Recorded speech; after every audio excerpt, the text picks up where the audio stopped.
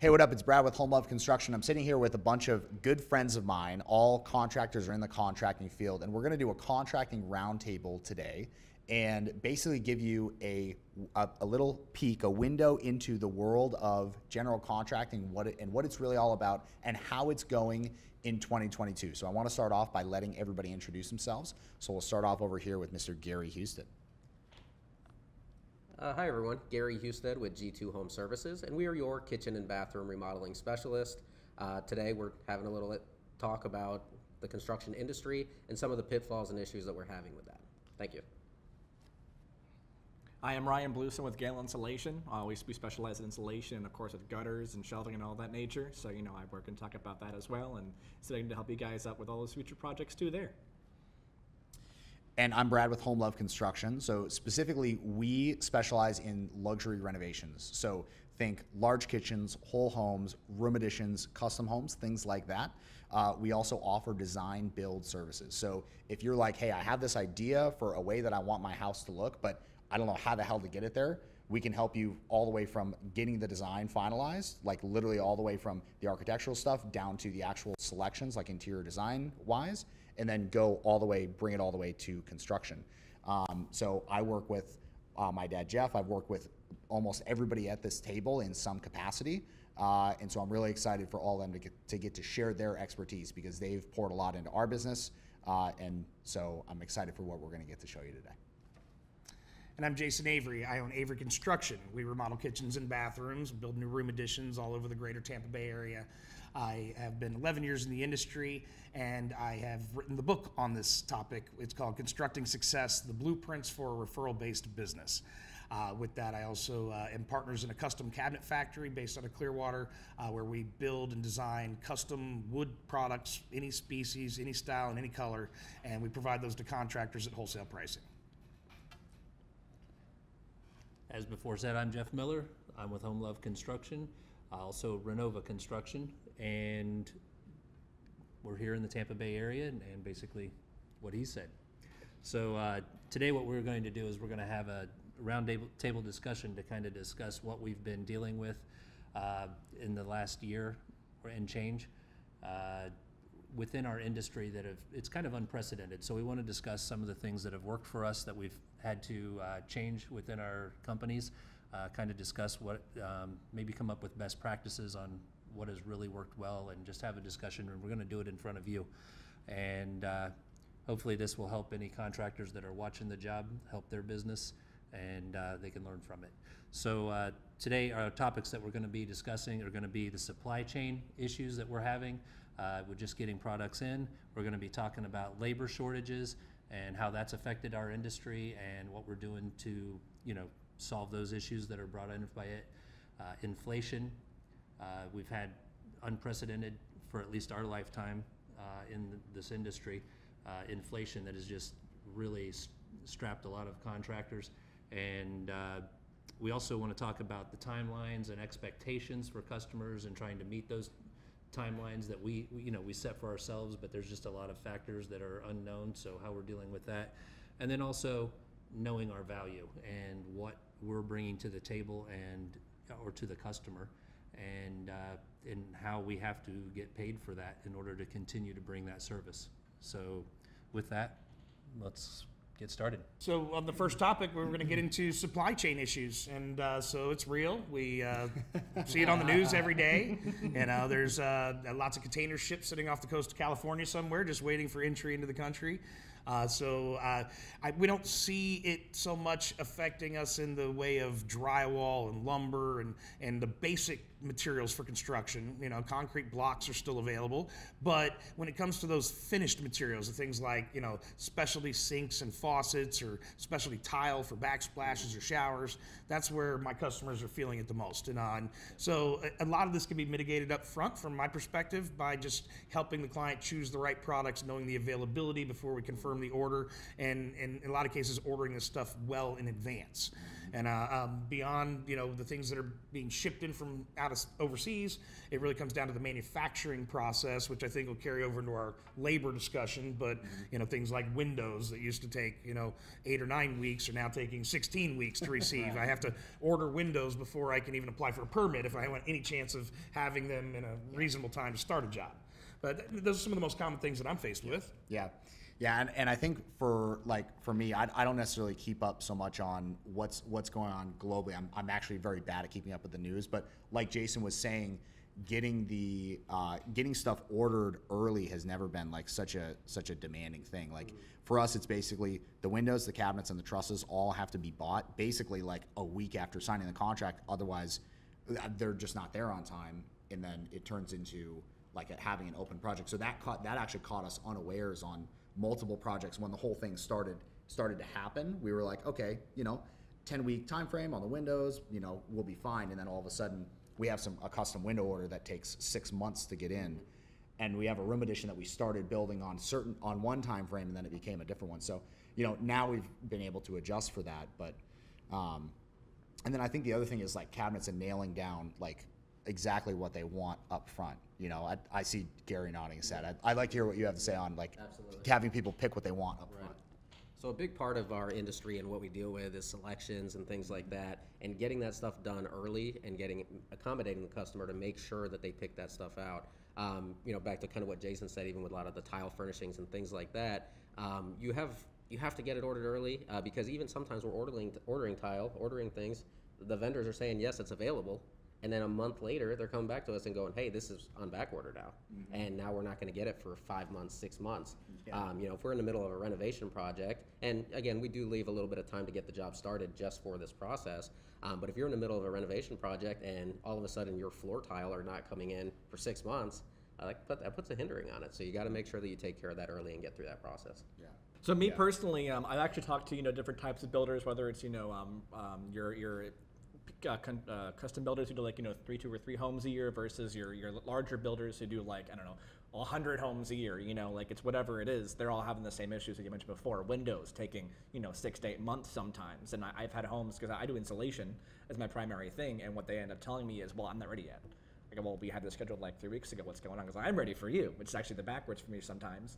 But all of a sudden, when they're ready, they want me right away, and I'm like, well, now I'm 2 weeks out. I same thing with giving proper expectation. That's something that we had to improve on for the last couple of years during all this stuff going on, and we've improved on our end to the best of our ability. And of course with everything else going on, we're doing fairly well with expectations and things like that. But on the builder side, they're still having their struggles. But now they know at least, hey, I got to give myself 6 months or something like that for windows or whatever else. So I definitely see and have heard all the things on that end. And as far as our side. We had some product issues as well last year. Between Texas having their freeze going on, because we do spray foam, right? That affected us drastically. That pushed us back by 1 to 2 months just to get material because that for spray foam specifically. For spray foam specifically, yes, because that same chemical was used for painters and things like that. So I was going to touch on that. The paint products also went behind. Because of that, there's that big freeze, whatever it was, and so now Sherwin-Williams is still trying to catch up on all of their issues with paint. Yeah. Apparently, one of the largest paint manufacturers for the base goods is based out of Texas. And when that freeze happened, it really put everybody back. Yeah. With those chemicals, from what I've heard, there's only 2 major manufacturers who actually produce that chemical. So once one goes down, there goes your production right there. It's crazy. Yeah, and to add to that, one of the things that happens within our industry is that when there is a shortage of any material for a short amount of time. I was talking to a window installer the other day, and they ran out of Tapcons where he normally buys Tapcons. So the knee-jerk reaction is for them to find somebody that has Tapcons and to buy a lot of Tapcons. All right. So based on the room, we all know where this is going. So now there's an artificial shortage of materials that are coming in, and so it goes in waves. Somebody will get a big shipment in, but you may end up waiting. We waited 2.5 weeks for white paint at Sherwin-Williams to get a specific kind of paint that the customer needed to match what they had. Plywood, we all went through that. I know that probably impacted you really bad. But all of these things come in waves, and they're not always the same. They're not always what you expect they're going to be, so they'll blindside us. And there's really no way to predict this. So the best solution for this, I think, if we're going to get to solutions now on this matter, the best solution for this is planning. Plan, and then plan some more, and then just get your purchase orders together. So. Yeah, and so I like what you said about, I got a delivery date on trusses, and this is actually for an addition I was putting onto my own house. And I was thinking I was going to get some special service, but the delivery date got pushed back from the original date. It was pushed back 30 days, and then from that 30-day mark, it was pushed back 2 more weeks. And then the 2 more weeks mark got pushed back 3 more days before they actually arrived on the job site. And again, I don't know that's not necessarily a shipping channel issue as much as it is maybe a labor shortage issue, which would be our next topic, but from the manufacturer's point of view. But even in my cabinet factory, I've witnessed the same thing. For a minute, drawer slides that you put on the sides of your drawers. They were scarce for a moment. So we went to every local store that we knew might have a small inventory of drawer slides, and we bought every one we could get our hands on. And then we also put in an order with 3 different vendors and said we'll see who gets here first. So it just things that we have to do that are out of the ordinary to keep the flow going. Yeah. And it all started with toilet paper. Well, it's funny you mentioned the drawers. Like my manufacturer helps me make the custom built-in closets that we build. Had the same issue. Like it was the drawer plates, like the front of it. That's all they were missing. I couldn't get that for, what was it, 6 months? After I placed the order, which is usually 3 weeks. It was terrible. And so the biggest thing is, like, I know we have expectations to talk about later, but this does change the whole expectation of what people expect, because the typical, if you think like, take yourself back 5 years ago, it's like, I want to build a room addition. I can just run down to Home Depot and get everything basically that I need to build that. But now I think, like, with that I'm sure you're seeing this in the homes that you're in, and we're seeing it in the jobs we're doing. There's so many, with the advent of the internet, social media, like all that actually is distributing more information to people. They're picking things that are more specific and harder to get a lot of times. So that just changes the whole timeline and planning, the planning for everything. Well, and while 90% of what you're looking for might still be at Home Depot, and I needed you need 100% of it. I needed the fire spray foam to fill the holes where our wires go through. And every store in town was sold out of fire spray foam. Well, I can't close up the walls until I have the fire spray foam in. Or the white J channel is gone. Right? Like, you can get everything else, but the white J channel is gone. And I had the same problem too, because we do fire blocking as well for homes, and we couldn't get the bulk order of that can of spray foam for those fire blockers. Just couldn't do it. Gary, anything else to add you're running into? I mean, obviously we have a small cabinet shop, and we have the same issues with the drawer slides. Lumber available now. It's starting to be a little bit better now. But a lot of the issues, I think, more than anything, are the small things like you guys touched on. It's the things that you need to complete that order. It's the little things that may sometimes fly under the radar because you know that you can just get it. And right now, that's how we're having to adjust, is to make sure that we've got all of those things. We've actually put like a logistics system in place to make sure that we have all of those little details for every single job, and we store them. And unfortunately, it's taking up space, it's adding to our warehouse, making it a little bit inconvenient, but having everything there when the job starts is just that much more beneficial to the project. And you mentioned the warehouse space. I'm having that same problem too, because we have to stock up on all this extra material that we have projected jobs like 3-4 months down the road, which we normally plan ahead by a month or so. Now you're planning 6 months. So warehouse space is absolutely a real thing too. In my cabinet factory, I got lots of contractors' jobs there, but then when their job, we got yours out the door. And when I've got their job sitting there, and then the contractor's project gets delayed, now it's sitting in my shop longer than it should be, and it's hard to kind of keep the flow going when you run out of the floor space. But I think a lot of this is manufacturer labor issues as well, maybe even trucking, shipping, delivery issues, labor shortages that are out there that are real. But we're all facing labor issues in our industry. I mean, what I know about this industry is that for every 5 guys that retire, there's only 4 new kids that come into the business. So how's that affecting you guys, and what are you doing about it, Jeff? Well, on the labor end of things, basically we use a lot of subcontractors, which help us get spread it around where we can actually pull. If you're not ready, we can pull from this one. I think on how it affects the supply chain is kind of out of our control. So the only way to do that is just better planning and purchase orders, like I said earlier. But labor shortages as a whole, I would say that we discussed on how that is affecting everybody that we deal with across the board, from just getting the materials to the job because there's no truck drivers, or heck, for that matter, if you tried to buy a truck lately. I mean, if anybody's looked at how much a truck costs, that's going to affect our suppliers, which is going to affect pricing, which is our next topic. And we can see how all these are kind of related. But one key thing that I want to bring up is that both the supply chain and labor shortages extend the length of a job, which when we're starting a job about every week, and when you have jobs that last 10 months where they used to take 3, you get very anxious customers. You get Anxious is a really nice word. it was a really Great way of putting it. yeah. They're actually, some of them are quite pleasant. We've had some great customers that have just been fantastic, and then we have others. Most. But there's Some can be very exciting. probably about 10%, maybe a 10% number that are just getting so angry that they're starting.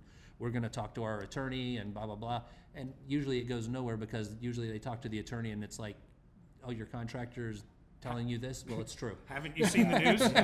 You turn on the TV, but at any rate, labor shortages have been affecting us, and we just basically it's just covering our bases is how we've been handling this with layering our packing the bench, so to speak, so that we got some depth to the field here. But I'm sorry to interrupt you, but I know you mentioned you have these projects that go on from 3 months to like 8 months or whatever it usually is. You have to have somebody manage those projects. Correct. And that increases the cost exponentially, I can only imagine, right? yes. It's just ridiculous. Yeah. So when it comes to the in-house labor, finding the actual people to do the actual remodeling, and it's absolutely a Somebody trick. to swing the And there is no secret sauce that I've found, but it really takes a lot of extra effort and hard work. And we have to run constant ads on Indeed and on Craigslist. I have had to hire a full-time business development manager in charge of finding new talent. And every organization we visit or every group we get the chance to speak in, we're asking our referral partners and friends to help us recruit the talent. And so it's an ongoing mission. And then most importantly is that once you capture the talent, how do you keep them and not turn them over? We gotta treat people very well these days, and you can't be the cheap one in town. And again, hence that'll carry over to our next conversation about pricing. When you get into how do we keep the labor happy? What do you do to keep them happy, Gary? Ooh, well, obviously it starts with their paycheck, right? A lot of people want to make sure their wallet is taken care of, but you have to build a culture in the industry too that allows your employees to be happy, to be successful. You got some guy in there yelling and screaming or hollering and hooting all the time. It's not gonna set you up for success with your people. So we like to build a culture to make sure that the guys are happy. We use our system's a little bit different than the way you guys do things. We use mostly in-house employees and just sub out what we need to. But with that, not only is there keeping them happy, bonuses, performance-based obviously, and things like that, but the flip side of that is finding talent that is, I'll say, good enough to our standards. Everybody walking this earth thinks they're a painter, or I'm a drywall guy, or I can do this, and very quickly we notice, we bring them in, and they're supervised pretty heavily the first week or so they're there, and most of the guys don't make it through the first week because we have a standard that we set to. We have customers that we have to answer to. I don't know about you guys, but most of the time we're in the homes, the customers are there. A lot of times the customers are there every day. So they're seeing the work being done. They're standing there. They may be sitting off to the corner and looking at what we're doing. And with that being said, you have to make sure that they're not only a good worker, but they present themselves well. They speak intelligently to these customers. They're not using profanity. They're not out for a cigarette break every 5 seconds. They have to be productive as well. So that's the big thing with the labor industry that I'm seeing right now and what we're trying to overcome, and make sure that we can find those types of people to represent our company well as well. I have a question. My question for everybody here is: have you seen? Because obviously the labor thing is getting more challenging. You're spending more money on ads. You literally hired a person to fix this problem. For us, we changed the way we run our business model due to issues with labor versus being able to manage subcontractors easier for us. The issues you just described. I'm sure you guys in the insulation are. I'm sure there's turnover just like everywhere else. Like have you guys seen? Maybe, people who are in our industry, have you seen a drop off in people being like, I'm just going to go do something else? Has anybody? Because I know I've seen that from a couple like subcontractor crews who basically closed up shop and they're like, I'm going to go. I mean, I know a guy who used to run a crew who was super talented, and he went and became a UPS driver because he was like, I'm just not going to deal with this anymore. So I mean, it's like you were saying, 5 people go out and retire, 4 people come in. I mean, I think that might be accelerating a little bit. So it's going to be even more important to retain the talent and to give correct expectations. All of the new talent, if you will, and some lack of talent, new people coming into the field that are subcontractors, plumbing, mechanical, electrical, they hire and bring in. You're not that level of expectation. This contractor that we hire has always done a really good job for us, but this time, a guy showed up, was drinking beer on the job. Didn't do this job right, forgot to do this or the other. Now your customer is seeing this and calling you because you haven't seen it yet. They're living there. Right. You're not. So it raises that level of anxiousness within the customer, or their doubt in your abilities to manage a job. And those things come with training and with new people coming on board and that hiring pool that we're all having to deal with. In building my own addition to my own house, had a mason company that I hired, as the subcontractor for, and he had to delay the start. He said, Jason, I had to fire the guy because I found a bottle of booze in my work truck. And after 2 weeks of being postponed because he didn't have any additional talent to add to the team right away, I said, can you just send me the alcoholic and make him drive his own car? Well, it's funny you mentioned that. Like, not that specific scenario, mind you, but there are people that. It's funny because I know the guy who's like runs that. He's a great guy, not the alcoholic, the other guy. Well, it's funny because going back to the culture you want to have in your workplace. There's those few people who do a great, fantastic job when they're on the field. When they're in your warehouse, when they're in your office, that's when they start being a little bit rambunctious. They're getting anxious. They're doing whatever they do. So I know some companies are already doing this, but we're learning to drop ship people. We put the product on site, and we have those people go directly, drive their own vehicles to the job site, get the job done, they go back home. That way, our culture is more positive. It's more it's less toxic, and I just feel it helps improve the overall production of the whole thing. Great solution. Yeah, that's cool. And on a more serious note about keeping the labor and the talent on staff, what I've found in my industry is that when you pay people hourly, they tend to milk the clock. Sometimes it's not intentionally. It may be because the materials didn't arrive in time and they're just sitting around on a paint can waiting for it. And but there's times where again, inefficiency on their side, it's going to bleed the margin to death and destroy the contractor's ability to be successful. And if I pay salary to these individuals, and it's the nature that I'm going to want to try and squeeze as much into that work week as I can, and maybe ask for a little extra time when I really need to get something done. But that undue stress on the worker is going to then ultimately result in him turning over and leaving. So piecework has been the method that we've adopted. We found it to be the most fair method to hire guys by, because there's a set rate of labor that we know is a fair rate to accomplish a specific task. And now, if the guy does take a couple extra cigarette breaks, if he's a little slower getting it done, it doesn't cost us because we're paying the same fixed amount.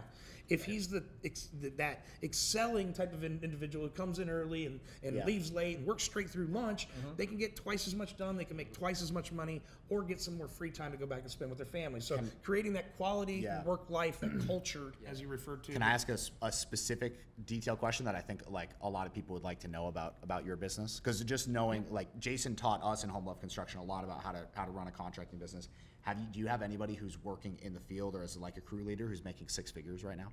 Oh, yes. You do? Yeah, more than one. More than one. And we're talking somebody who swings a hammer, right? And like leads a crew. Yeah. The guys who lead the crews, if it's the one leader with one helper, they're ranging anywhere from about 65,000 up to about 85,000. As the leader, and then we're still paying their helper that goes with them. But I have some of my teams, which I've encouraged over the years, that they can grow with us. And if they're helping to train the next generation of talent, and they're going to build the number of helpers under their squad, now they're able to manage 2 or 3 projects at a time with 3 to 5 helpers, and they're making a little money off everybody. And yes, I've got crew leaders that are making 120,000 and more. See, that's amazing. That's freaking ridiculous. And what's cool about that is most people think that you go into construction and you're just going to make $40,000 a year, but it's really not the situation. But in order to fill a role like that, just like you were talking about, Gary, like performance-based things, like we're the same way. Like for our subcontractors, it's like, here's the budget, you go out and do it. I mean, I've had block masons who have done a $20,000 block job in 3 days. They just come and knock it out. It's like, wow, you make great money this week. They'll put from 6 people to 20 people on that job site. And and it's just like knock ants it out. crawling It's all over amazing. the building. Yeah, it's amazing. It is. But what that takes is a person who's willing to say, okay, I'm willing to, and it's actually that's forcing people to accept the reality of, even as an employee, you run a business. Your business is you.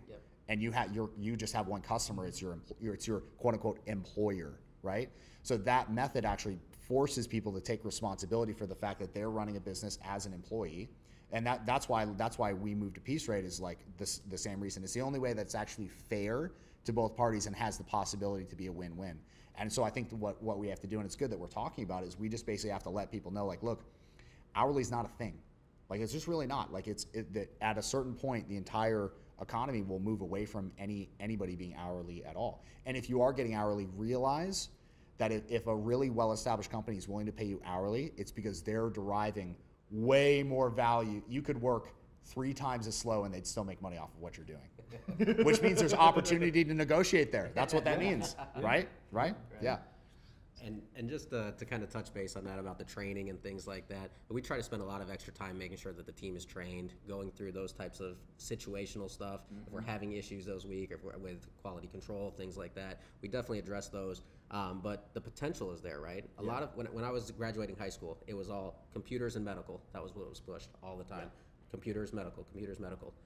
But there's a lot of this industry where you can do really well for yourself. And I think that's what part of this is a lot of the people think that there's no money in this industry or it's not worth it. But in my opinion, this has become very rewarding. I mean, I love what we do, and it goes a long way. And when you start seeing new people come on and how they do things, it tends to be encouraging to everybody else around it. When my project manager that started with me 7 years ago could barely run a paintbrush when he started, and now he's running jobs for us, that's the training. And so what I've noticed is over time, now that we're systemized, now that we have those systems in place, now as the new generations of guys are coming in, they're falling into the fold much faster because the training is already there. Everybody around is doing the same things the same way, and it just makes it easier every step of the way. And if I can implore all of you guys, and part of the solution here is that I'm trying to take advantage of every opportunity to visit a high school career fair. Any chance to speak to the kids out there, to show them that the trades is a viable alternative to those who aren't going to pursue college or pursue it all the way through. And that there's legit jobs and career opportunities, and it doesn't mean you have to swing a hammer every day. You might start that way until you learn the skills you need, but in the role that I'm in today, my job is finding talent. My job is building processes and systems using Excel spreadsheets. It's much more technical, and everything I do is anything but the trades. The trades that I sell, that's my product. That's what I sell, is the trades, the service, and the labor behind that. So, but all this stuff we're having to do to find the talent and all that obviously adds to our costs. That's kind of rolls into the inflation conversation. But what kind of inflation are you guys seeing the most of? Where's it hitting you the hardest? Get back. I want to circle back just a little bit before I go into inflation, but make no mistake that when getting into this industry, the one thing that you can count on is that you're going to have hard work. It's going to be hard work. You're physically going to, especially when you're starting out, there's a lot of physical demands because the new guy doesn't know how to do the skilled stuff yet. So you're doing the stuff that makes the skilled guys work faster. my encourage you, if you are looking to come into the industry, is come in with eyes wide open, with your expectations set correctly, and know that it's temporary. Learn, try to predict what your lead man needs to get him what he needs to speed him up, and just learn what you have to do to become that lead man to where you start rolling in the money. And helpers get paid very well, especially if they show value, which is what this is all about. Lead person. Lead person, that's correct. All right, now on to the inflation. Yes, in order to get the talent that most people want in their homes, like they don't want a shabby job, they want a quality job. Well, the guys that produce quality work in an environment like we're in now, those guys are in demand. All right, they aren't cheap because they're busy. This is my price. And the other thing too is because they're busy, they're in a hurry to get things done. I think the expectations that we're going to be, with your expectations of a job, you can expect that inflation to affect you more under the current circumstances than maybe any other time in history in our history of being in the business. So inflation has hit us on the labor end, it's hit us on the material end, and it's hit us on the management end with all of us in this field. So we're going to kind of address each one of those three areas of inflation now and tell how it's affected our business, and then we'll circle back around to the solution. Yeah. I think Ryan should start us off. Okay, so as far as the inflation, and there's a couple things going on my end. I've literally had, because we do a number of services for our builders, right? You know, we do insulation, we do the shelving, wood and aluminum, we do the gutters, aluminum, the soffit, all the stuff, right? The glass, you know, for shower enclosures. We've literally had, I think, 6 increases in the last 10 months from each manufacturer. Did anything decrease after it increased? Oh, most definitely not. Right. Most definitely not. No, and it stemmed too in the beginning. Was part of the Texas freeze, jacked up all the prices. Well, give them an excuse to jack up all the prices for the chemicals involved with insulation. Of course, this company's spread out elsewhere as well. You know, it's the same manufacturers that do the chemicals sometimes do the fiberglass. You know, and aluminum, you know, skyrocketed last year. You know, that affected everything, you know, between my gutters, my soffit, my fascia, anything else that involves metal products. You know, it just, everything's corrected from that perspective on the product side. And then, you know, you have your expectations of these jobs, right? You know, like these builders like yourself, you know, have a budget of X number of dollars to do the gutter work, to do the insulation, to do this or that. And I tell you, well, I literally have to tell you that my manufacturer increased my price by 15 to 30%. So I would love to eat that, but at the same time I have to pay my guys who do the quality work. I have to pay, you know, the manufacturers, you know, it's actually the product I need. So that's where I have to say, hey, you know, like, I have to be real with you. That's where the budget currently is on our end. So I try to tell you, and it's going to hurt some people, but I'm like, this is where I'm at right now. Yeah, for sure. And so it's funny that you asked, once it went up, did it go back down? Like it just doesn't happen that way, because think of a person like that comes down to your basically at the end, a lot of that comes down to labor in what we're doing. How easy is it to give someone a pay raise and then say, okay, now I brought you to 35 an hour. I know we just said no hourly, but I brought you to 35 an hour. We're gonna go back down to 30. Everybody cool? Is that fine? Nobody's gonna be okay with that. So it's once prices go up, like you were saying, like a lot of people talk about prices normalizing. That doesn't mean prices are going back down. Right. That just means they're not going like this. It means they're just going like that. Now we're back to like a steady increase rather than a spike. Yeah, I know you've got a lot to say about it. I got plenty to say. Well, no, I mean, mainly obviously the increases. We're seeing, guys, unprecedented increases every quarter. Every single quarter I'm getting emails, letters from the vendors going, hey, that's 3% going up, it's 6%.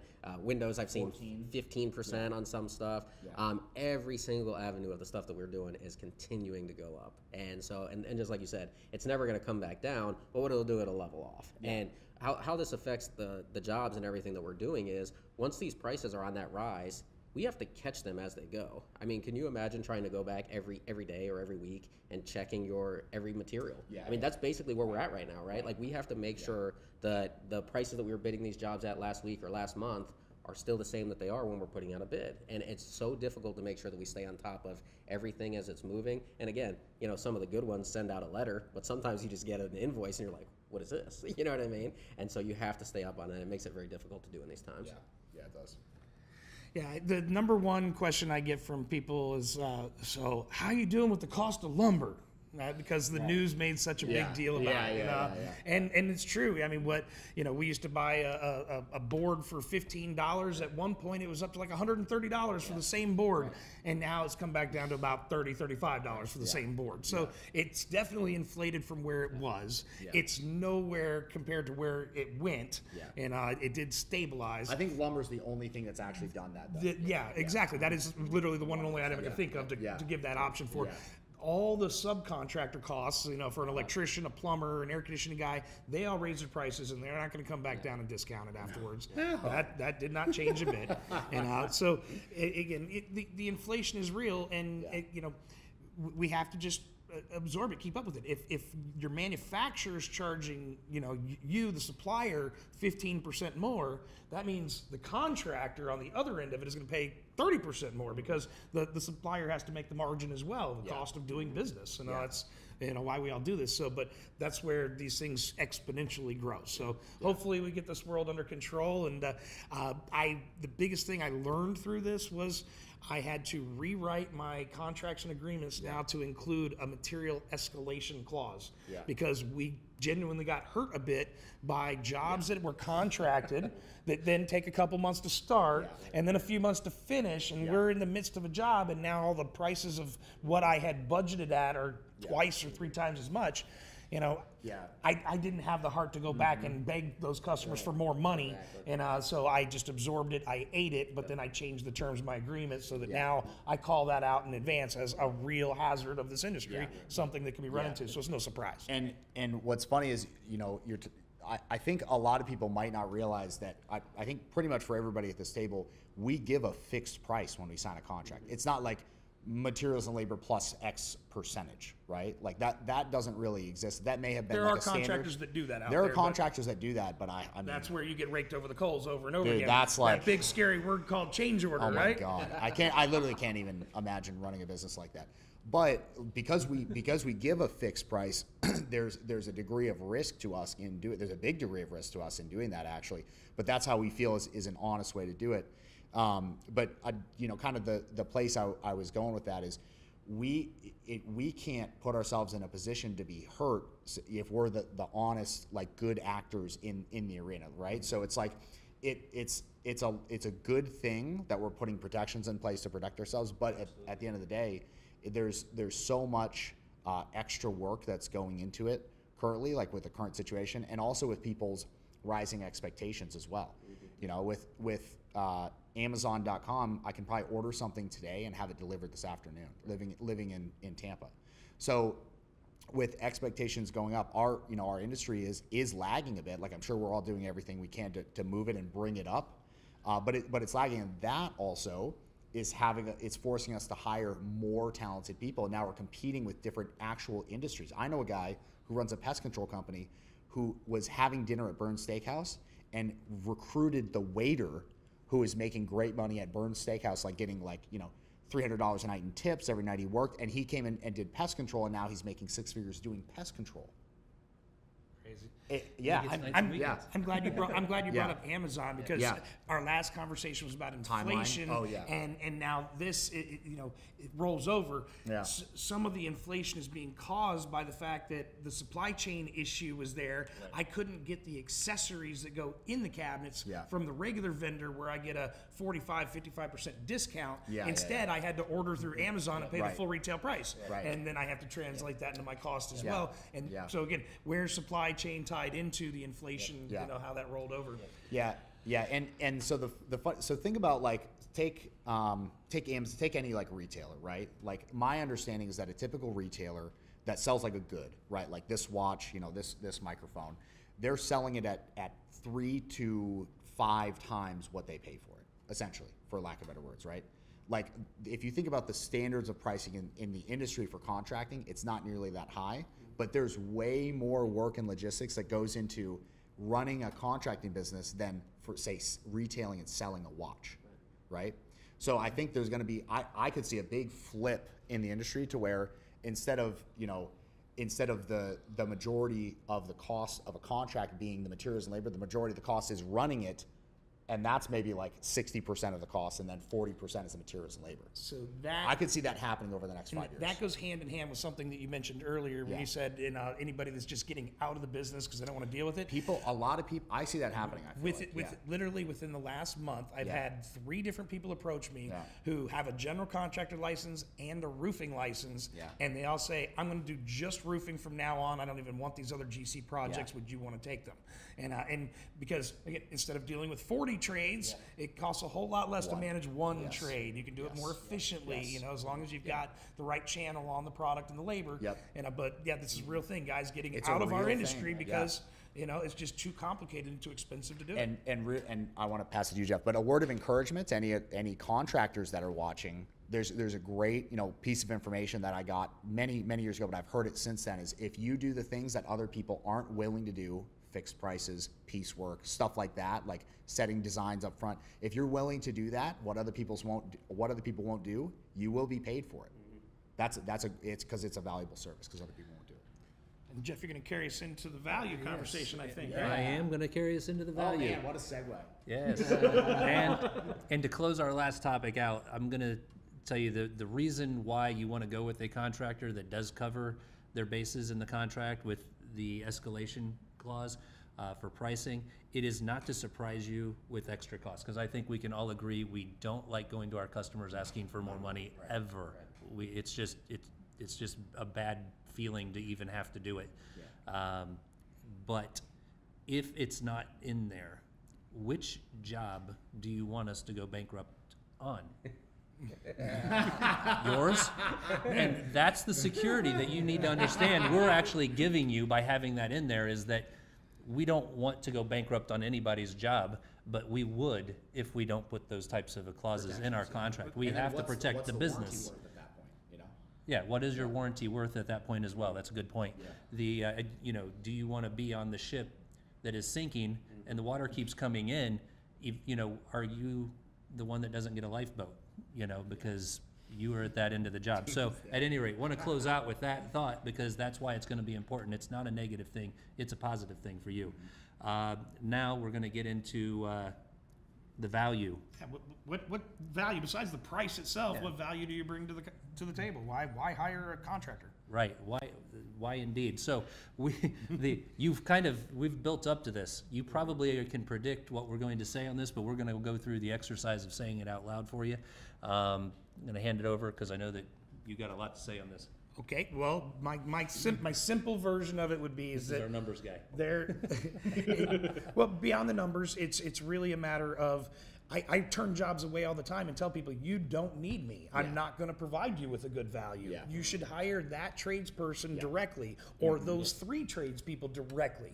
It's when you have 5, 7, or more trades happening at once that the general contractor is going to provide the real value, because somebody has to know what the right hand and the left hand are each doing and put that in the right sequential order of events so that you don't do something to then have to undo it so that somebody else can come in and do their part. And so just making sure that it flows is going to, A, make sure you land on a budget that was planned, and 2, that you end up finishing in a timeline that was planned. Right. But And that's to, all like, relevant too. Basically what you're doing here is saying that the value that we bring to the table is we've navigated this minefield dozens of times, hundreds of times in the last year and a half or so. So while we've done that. If you get into a situation where you have 7 trades, if you're trying to navigate that for the first time, it's going to be a lot more difficult. So our value is in the fact that, it's going to be a bumpy road. We're going to get you there, but we're the ones getting you there. We're the ones taking that stress on, and working those things out. So great point. I think what Jeff's saying is over the years we've made tons and tons of mistakes, and so you shouldn't have to repeat those same mistakes. And now we can save you a lot of money because we've had to pay for them along the way, right? You want to add, Gary? Yeah. I mean, when it comes to value too, I mean, based exactly what you guys were just talking about. Okay, one of my big things that I want to touch on too is what Brad talked about a little bit in the last sentence, the last segment here was warranties. Okay. A lot of people out there, if you're out there looking for the cheapest guy or something along those lines, what is his warranty worth? Okay, that's one of our biggest values. When we have an issue, if there's something that comes up, we're gonna be here for 10, 20, 30 years, or at least I plan to be. I don't know if Jeff will be around, but at least at that point, you know, that we can come back and take care of your warranty, whatever that predetermined number is. But even if a customer or another contractor gives somebody a 10-year warranty, they might be flying back to Michigan next week afterwards, you know, or not warranting that. So that's kind of a big part of my job. I'm not there anymore. Exactly. Doors are shut, phone don't ring, you know, whatever it is. But as far as value that we're bringing as a contractor, that really goes into two parts. We have a design phase and a construction phase. And Jeff, we talked about this a couple weeks ago. You guys are doing this as well. And so we go through, we give some 3D renderings of the project, pick out all the materials that we need, make sure that the project is how it's supposed to be from Jump Street. And then once you start construction, it makes everything go much smoother. Touching base with what Jason said as well, as far as we've been through this, we know. This may be our customer's first renovation. We've done it hundreds of times. And so while some customers have done others in the past, they've done previous projects, it helps that we've got the experience as well. Have they done one of those projects in the last 3 years or 2 years? Exactly. Right. Yeah, Ryan, right, what, the best contractors that you see out there, what are those contractors doing that's right? What value are they bringing to those clients that's making them get hired all the time? Well, I want to touch base real quick because he mentioned, you know, having the general contractor, you know, be in charge of those larger projects, right? So when I do with the homeowner directly, if they have one or two things, it's not so bad. But then when I have to start educating the homeowner on when to do what, after what passes inspections, I prioritize what's in my bubble. My bubble is insulation. And beyond that, that's all on you guys. You know, so I tell the homeowner, well, you should have this. Or like, what's that? But if the homeowner didn't tell you about those 3 new roof penetrations that are coming before you apply the spray foam, that presents an extra challenge for the contractor. Exactly. Exactly. Might result in extra money. Yeah.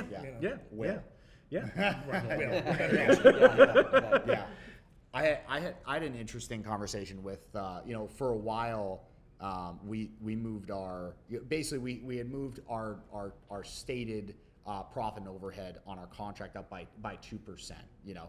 And so somebody was basically asking me like, hey, so everybody else is at this, you're at this, you're 2% more. What's the deal? I thought the going rate was X. And I'm like, so we'll for the sake of keeping it anonymous, we'll say Bob. And so I asked him, I say, Bob, when I first got here, you said that you called 7 people and I was the only person that called you back. Aren't I worth, you know, maybe the number was 3% or whatever, just making this up. Aren't I worth 3% more? And then he's like, okay. For answering the phone. And sign the contract. And it's because it's like, even if the number was 20%, if you're the only person that's actually there willing to pick up the ball and run with it, that is such a huge value to that person, because he needs what he's of a state of mind where he's gonna get what he wants done. But it's like, can I handle it for him? Could our team handle it for him and get it done in at least a relatively smooth manner? Even, you know, there's always hiccups, but like handle those and get it done for him. Or would he have a project that lasts 18 months and winds up costing probably as much as or more than if he just paid us to manage it for him? Right. Jeff said I was a numbers guy, so let's put that in perspective, what he just said, 3%. Yeah. So if I'm going to spend $100,000 of my money to remodel my house, do I want to take a chance with the guy that's a little would I be willing to pay 103 to the guy that I felt very comfortable was going to be able to do this and have the proven track record for doing it? Or 110. Well, how much do you pay For a waitress what's the that value of certainty? You know, doesn't do any decisions? How much do they get? And you're talking about 3% when you know, you tip your waitress 20. Right. Yeah, exactly. Yeah. So I mean, it's you know, the value probably seems like blatant to us and like any contractors that are watching, but you do have to continue to remind yourself of like, oh, what am I actually providing the people who are going under contract with me? It's a lot. Right. Like it's a shit ton. And so that actually goes into the next like timeline and expectation thing is even if, let's say you have a project that's planned for 4 months and it takes 6, that's still a good value. If you have something that happens and you handle the problem and the customer doesn't have to figure it out themselves and go through that and basically learn to become a contractor, then fix the problem, because they'd have to do that, that's still a great value. So what we've seen on our timelines is we give a projected timeline, right? But we're very clear that this is not a guarantee. This is not a set in stone. The timeline is not a contract. Right. This is me informing you of basically the order of events, how long they typically take. Now your project is fully custom. So our thing, and I'm sure there's shared sentiment on this, is we never make the timeline more important than the quality, because you got to live with it forever. So I'll be the numbers guy for a second. If you take, and I'll do some math on my phone real quick. If you take a house that you're going to live in for, say, 20 more years, right? A lot of people we work with, they're going to be in the house for maybe 20 more years. That's 1,040 weeks. Even if a project is delayed, something crazy, even if a project is delayed 16 weeks, that's 16 divided by 1,040. That's 1.5% of the time you're going to actually enjoy the project. Is 1.5%? That's a rounding error for most people I deal with. That's how I think of it. I'm like, look, the timeline it's obviously it's important. Yes, it's important, but the quality and having it done correctly is so much more, because you got to live with it. But isn't that always as far as like setting that expectation, right? Yes. What are the real expectations right now? Yes. What does it take to start a job? What Yeah, does it take to finish exactly. a job? So, with us, I'm usually setting clients about 2.5, 3 months out before we actually start the project, right? And then it just depends. Each project is a little bit different. Most of our bathroom renovations, even small ones, are 6 weeks, you know what I mean? It just really depends on what your project is, how much custom stuff you have into it, and the time frame, and again, back to the delays and everything else we've been talking about. But I really do believe it's about setting that expectation, that big change order word that we all hate to talk about. If they do have to come in our industry, it's mainly just because a client changed. That's mainly what our change orders consist of. Yep. Same. But when we do produce they get that excited change, and they want to add something else. yes. Yeah. But when we do produce that change order, we'd like to put a time frame with it too. Hey, this job is going to be X amount of dollars more, plus it's going to delay the job a week or whatever it is. Yeah. And that keeps that expectation. It makes them understand that, oh, well, I didn't think about that, because it never fails how somebody will be like, hey, well, can't we just add this whole room to the remodel? You're already here, right? And you're still going to finish before the Christmas party, right? But Gary promised me you'll be out of here by Christmas. Okay, but that's the realization of it, right? We have to set those expectations. Yep. Yeah. Also, one of the things I want to touch on, especially when we're talking about the timeline, is, and have we translated? We start on the timeline? Yeah. Okay, that's still on that, making sure. So at any rate, when we're talking about the timeline, we get a lot that there is, well, I have company in, I would like nobody to show up for these 3 days. We can accommodate that. Not showing up is the easy part because we're really busy, right? So, but yes, we got this. Now, that delay was only 3 days, right? I'm going to have company in town for 3 days. What does that do to our schedule? The word train wreck comes to mind because everything is connected and everything is on a track and a path. So as soon as you interrupt that schedule, it was only 3 days. But now that was the 3 days that the plumber was going to show up. But now, because we told him he didn't have to come to that job that day, he could do something else. He started another project that's going to take him 2-3 days to start. And that affects the guy that follows the plumber, and that affects the guy that follows him. And so everybody's schedule has to be changed. So logistically, we got people in management spending a lot of time having to reschedule everybody, and we're doing it with an unknown factor because we don't know. That plumber's project could be in a hospital that's taking him a week, and now we can't actually put another plumber on that project because he's on the permit. Yeah. So our hands are tied. So your 3-day delay could result in a week or 2-week delay, and then that can run into other contractors that we had scheduled that have to change their schedule, and who knows what project they have already started. So when that happens, it can be a much larger impact to your job than you perceive. The best way is tell your company that something is happening or whatever it is that's going on in your life, and if you can't handle the delay, it's kind of like the cop would say, if you can't do the time, don't do the crime. Yeah. If you can't handle the delays that could result in it and be prepared for those, do everything in your power to avoid any delay on your project. Okay, so now moving on. Oh, you have something to comment on that? Well, we're on timeline and expectations. Yeah, So, still, yeah. yeah. I was going to say just that real expectations on time. It's anywhere from a month to 2 months just planning a project like this. It might be 2 or 3 weeks before I can get there to give you an initial estimate in order to give you some ideas to think about so that the next time around we can do some actual design and more realistic budgeting estimating. And then you're still probably not ready to commit because you want to go back and redline a few things, balance out the equation, expectation versus what I have to spend in the bank. And then we're going to get to a point of a contract. Now, does that contract require engineering? That might throw another 4 weeks into it at this point in time. It used to take only a couple weeks to get plans. It could be 4 to 8 weeks to get plans from an engineer or architect right now, depending on the detail of the project. And then we're going to apply for permit. Permits that used to take 2 weeks now take 6 weeks, or more, right? Or more. Depends on the municipality. We got 26 municipalities just in Pinellas County alone, and they each have their own little different interpretations of what they see in the Florida Building Code. And now we might be ready to start a project 3-4 months down the road after we thought about doing a project. And then when we start, what do we have? We have maybe 4 weeks up to 14 weeks or more. Into the average job. Sometimes, as Jeff put it, it can be getting into an 8 or 10 month job now if materials are creating issues and all that. So, that's what to expect in the way of timelines, and then what to expect in the way of costs. And a lot of people still have it in their head that, new construction only costs $100, $120 a square foot, right? And so they think they're going to build this, 1,000 square foot room addition for $100 grand. No, that's not the case. Even in new home construction, I have a good friend of mine that works for Pulte Homes, one of the largest production builders out there, and he says that they are building 4,000 square foot homes and starting at $800,000.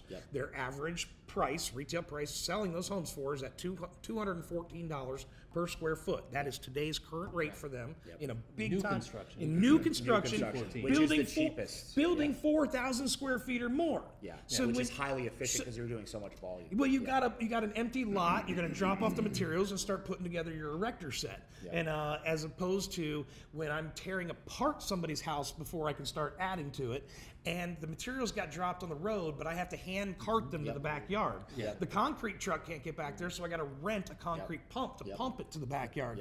And again, you're not building 4,000 square foot of stuff. You're building 800 square feet. Buried infrastructure that you have to work around that you didn't know was there. In all reality, a lot of people have unrealistic expectations about these bigger projects and additions, whereas the real value of them could be 250 a square foot up to 450 a square foot or even more. For sure. And that's what I was going to touch on as well is when you have what about the smaller ones? What about when you get clients that call you and go, hey, I want to add 150 square feet to my house. It's going to have a master bathroom inside of it. Yeah, exactly. And then you have to tell that customer that, hey, Shower and a tub. Look at these prices. It's just this little area. It's just a small bathroom. They don't understand that doesn't improve because actually, if we still have to get the trades out there, we still have to get those things done. It's very difficult on smaller projects as well. And of course, that same customer doesn't want the 99-cent tile that was on sale. They want the $8 stuff that none of their girlfriends had. And by the way, they picked up this custom piece of glass on their cruise in Italy. Can you put that in the middle of the shower wall? And these are the types of expectations they set for us on what they want out of it. They want these projects they see on house.com or on HGTV. And with no idea of what the real value of some of those trades are. And here's the best thing about it is we have the skill set to do that. And that's the good thing here is regardless of the price. Like I think anybody here, we know enough people, we can figure out how to get somebody the money. Like if money is the issue, we can help. Like we can figure out how to get you the money to do it. Doesn't matter. Like banks have enough money to do any project you could ever think of. We can figure out how to get the money. The thing is, the shortage is the people who could do it. And that's really what's being provided here. Like that's actually the real value, there's no scarcity of money. Yeah, exactly. There isn't. Like the federal government prints more money anytime they need more. So I mean, it's like we can get you more money. The thing is like finding a tile installer who can do a mosaic that's just a square cutout, lay out the whole wall correctly around it so you don't have slivers everywhere and crap. Well, Gary said it earlier. He says, you know, you guys that approach you say, oh, yeah, I'm a great tile installer. And my first question over the phone is, what brand of tile saw do you own? Yeah. And, well, I've got a grinder, you know. Tells a lot about the tools that a man owns. How long is your snap cutter? You know? Exactly. That'll be everything you need to know right there. Yeah. I tell you what, we need to, because we can certainly talk for hours more. For sure. We can expand on these topics. For sure. Yeah, absolutely. So really to kind of to put a bow on this, if you want to get in touch with any of these people, in the description of the video, we'll label out the phone number, the email. So anybody that you want to get in contact with, you can. But really, you know, to kind of put a bow on it, I'd like for Jason to talk a second about collaboration versus competition, because we do run basically the same business here. We could be competing with each other, but we're choosing to collaborate because it's more valuable. Well, and it kind of took the words out of my mouth, and that is that there is a lot of people who are scared of the competition. You know, I started years ago sharing my budgets and sharing my pricing with guys like Brad and guys like Gary, because, you know, people would say, why would you share your information? Or aren't they just going to use it against you? I can't count on one hand how many times we've competed for any one job in the last month, much less the last year. And there's more than enough work out there for everybody. This Tampa Bay market is the #1 market in the country that people are moving to. The great free state of Florida. It could be in the world. And well, it could be in the world, actually. And Texas was the #1 state in the country. Florida was #2, but Tampa Bay was the #1 market, you know, that we're moving into. This area is expanding so fast, they can't build new homes fast enough. Correct. All the existing homes are pretty much sold out. Inventory's flying off the shelf. It's a remodeling market, which we're all into. So the opportunities are endless, you know, and again, if you're a contractor out there and you think that you want to be part of this roundtable discussion, we all have much more to learn from each other than we do to take away. And quite frankly, as I arrived here today, I was already receiving another referral into my lap because it was out of the area where Gary wanted to go. And then Brad said, it's not really the scope of work I want right now. And you know what? It happens to be a perfect fit for me. And we reciprocate those back up to the north end of the town where we don't want to be. So, you know, there's this collaboration is powerful. So we encourage other contractors to seek us out and let's have a relationship. And Brad and I love to carry on these discussions on the golf course. And so we can go have some fun. We can make some money together. We can figure out how to save time, be more efficient, and create resources for each other, share those resources. There's many, many more benefits to come of us working together. So we'd encourage you to join us as well. Absolutely. If you're somebody looking for a career change and you think the trades might be for you, there's somebody here will hire. Somebody here is hiring. If you're good, if you're Right now, talented, right now, will hire you. if you're talented, somebody here will hire you. Right. And if you're a consumer out there ready to do a project, and any one of us would love to help you, one of us will hire you too. Call one of us, and we will put you in the hands of the person who's the best fit for you and your project. And we're happy to address any more of those concerns that we discussed today: supply chains, labor, inflation, you know, what to expect, and you know, what to get out of it. Last plug. Be sure you hit the subscribe button below. The more people that we can reach with videos like this, the more it helps all of us, the more we can do more projects and share our lessons learned. With that, thank you for watching. Appreciate your attention. Everybody do a peace sign. Peace. Like, comment, share. Like, comment, and share.